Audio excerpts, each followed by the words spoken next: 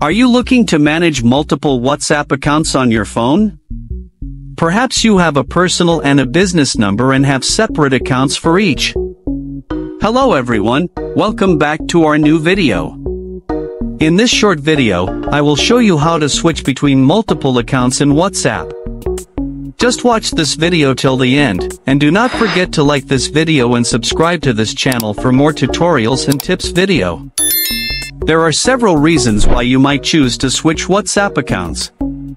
If you have multiple phone numbers, such as a personal and a business number, you might need separate WhatsApp accounts for each.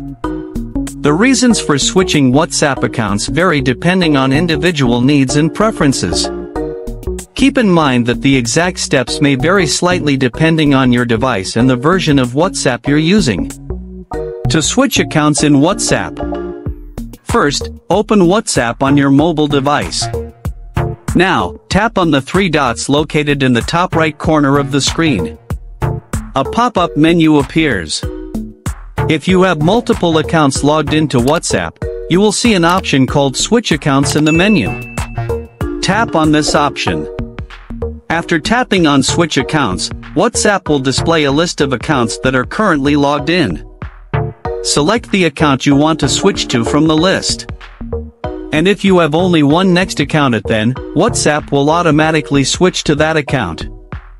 Once you've selected the desired account, WhatsApp will automatically switch to that account, and you will be able to use it to send and receive messages. By following these steps, you can easily switch between multiple accounts in WhatsApp on your mobile device. If you found this video helpful, please like the video and subscribe to this channel for more tutorials and tips. And leave a comment in the comments section below.